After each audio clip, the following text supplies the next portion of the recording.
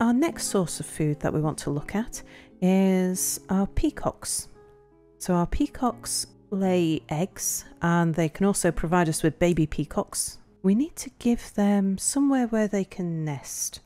And to do that, we're going to need to build nest boxes. Nest boxes are made in a crafts dwarf's workshop. So let's build one of those. So that's W for workshops, and then crafts dwarf's workshop is R. We'll tuck that in there and we'll make it out of logs. It's only a temporary workshop. We're going to need to tell somebody that they can do that job. Maybe Tammy. Tammy is at the moment a miner and hauler. We'll get you doing stone crafting. Okay, Tammy's built the crafts dwarf's workshop. And so now we want to make them out of rock. And rock, using the plus key to navigate, we'll say rock nest boxes. And I want to add 6 of those because we've got 6 female.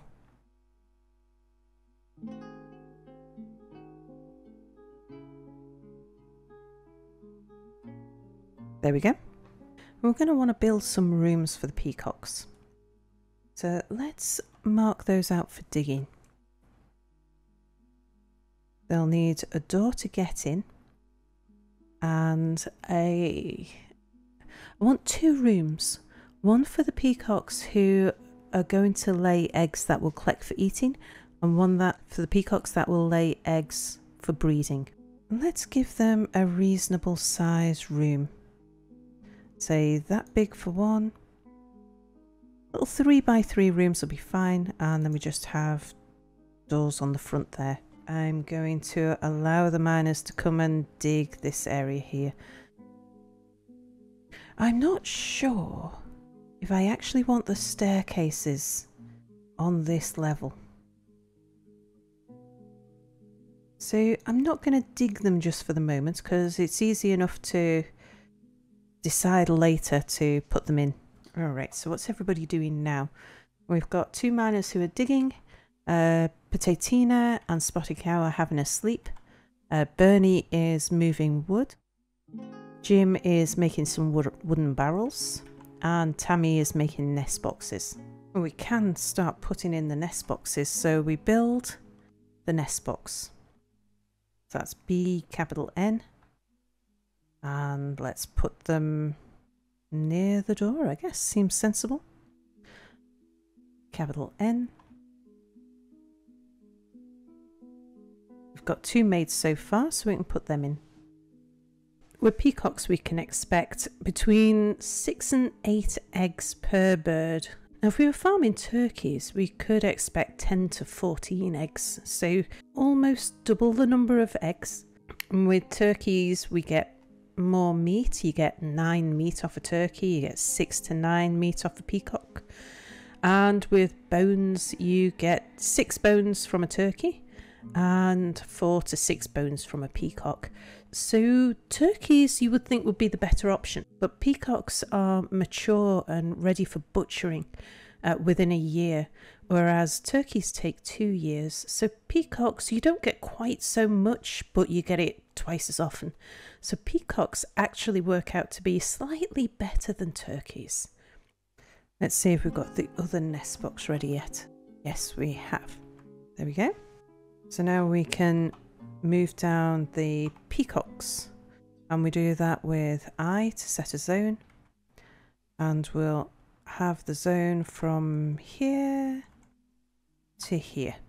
It's going to be a pen pasture, so that's N, N, and we'll bring down the first 3 peahens, you, and you, and the first peacock, you. We are going to need a door, so we'll say build a door. We haven't got any doors, but we'll put planning mode on, and we'll put the door there. Now, in fact, I would quite like to have doors all around here. And this is either Bernie or Potatina. It's Potatina. Has brought down a peahen who was ready immediately to lay some eggs. There's 8 eggs in that nest box. And we need to put a door here. Now, to make doors, we want to make the doors out of stone. So let's build another workshop, and this workshop will be a mason's workshop, which is M. We'll drop that in there. Oh, I'll make it out of logs. Down here, let's put in the remaining nest boxes. So we want one there. Oh, we're still short one, but we'll get another one there. I don't want to bring down I don't want to set up the zone for the rest of the peacocks until this is completely dug out, which it is now. We're going to designate the zone down here, so it's I for zones, and we'll go from here to there. N for pen pasture, capital N to choose, and let's just scroll down using plus and minus. You might notice that some weird things are going on the right hand side there. That's only because text will be text isn't active at the moment. So we want to take the bottom 3 peahens, that's 1, 2, 3, and the bottom peacock. Now if we go back upstairs, let's escape out of that. So those 4 peacocks up until now were confined to a zone around here. The female peacocks might make a beeline for a nest box if they can find one that's installed somewhere. And as soon as you tell an animal that it's no longer confined to the zone that it's currently in, it'll run free and it'll go wherever it fancies, even if the new zone that you're moving it to overlaps with where it's currently standing. As far as it's concerned, until somebody takes it and puts it in a pasture, it's not pastured. If an animal doesn't know where to go and it's not in a zone, then it'll head to a meeting point, which in our case is the wagon outside.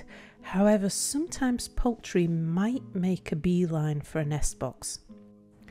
And to make doors for the peacocks, we're going to need a mason. So let's get Dwarf Therapist up. And read. Right, who shall we have as a mason? We'll maybe get Potatina also working as a mason.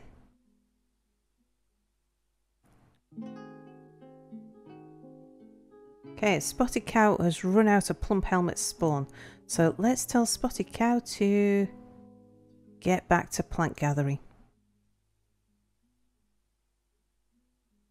We have the last nest box to drop in here, so we'll drop that in there. Now we won't be able to start breeding our new pea chicks until we can stop the dwarfs from going in and collecting the eggs. So as you see there, that was Adam, who's just gone and collected the eggs. So we need those doors put in to prevent the dwarfs from collecting the eggs. So Potatina is also our woodcutter though, and I really need wood cutting, so maybe we say no. Yeah, Jim, stop doing carpentry for a while. Go and do masonry. Let's go and get those doors made. So let's add some rock doors, which is D. We'll put it on repeat. We'll set workshop constraints with Alt W and then Alt A. Doors of any rock. 5 to 10 doors actually is about right, so we'll leave that range as it is. And we've reached the end of spring as we head into summer. Now, as a matter of urgency, I actually want that door there put in first. So what I'm going to do is cancel these doors with just by clicking on them and pressing X. I'll do a full episode on doors and hatches and things later on in this series. And then that way the first door to get built will go in here. Okay, so I think Jim has made our first door. Yes, there's a church door there. Someone will come and collect that and go and install it downstairs. Alright, so we've got the door in.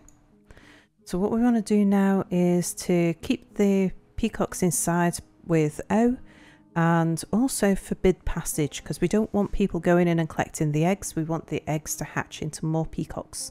More peacocks mean meat and leather and bones and, well, more peacocks. Oh, we have some peachicks. Oh, we're going to need to deal with that pretty soon. Let's just go up to our food. Yes, we have lots and lots of peachicks. Right, we're going to have to move them out of there and put them into a room where they can grow up. Now here I've dug out a room for the peacocks. We're going to move all of the peacock chicks in there so that they're growing up in an area separate to where their parents are. So let's make a zone from here to here. It's a pen pasture, and who's not pastured? All of you peachicks. Now, if you do have FPS issues and you want to farm a lot of poultry, you're going to need to let the poultry sit for at least a year before you can butcher them. And a way to do that without impacting on your FPS is to put the animal inside a cage while it grows up. I'm just moving the peacocks through into a separate room where they can grow up by themselves.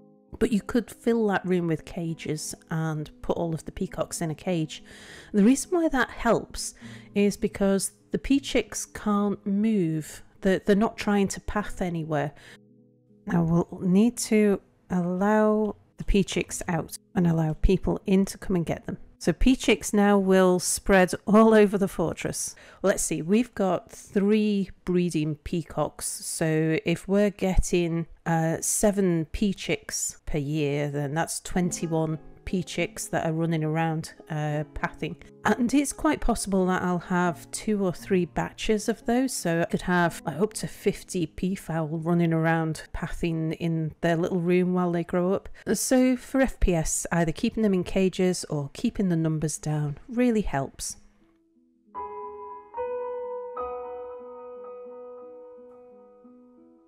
That was loud, and the volume implies that a lot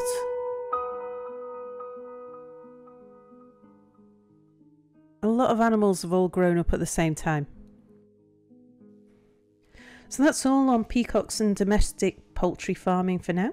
We'll look at butchering peacocks, and we'll look at taming other egg-laying animals in some future episodes. So I hope you've enjoyed this one. If you've got anything to add to the conversation, please do so in the comments. I really am trying to collect as much useful information in the comments as possible. So much appreciated. Thank you for watching. Bye for now.